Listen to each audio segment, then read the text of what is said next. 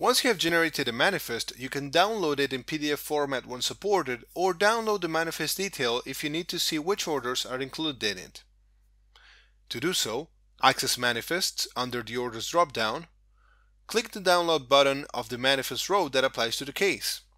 TechSHIP will download the file in PDF format, which you can print or send via email.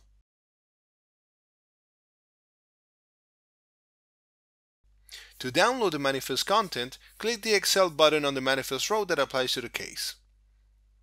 Remember that some carriers do not allow the generation of a scan form for orders which ship date is in the past.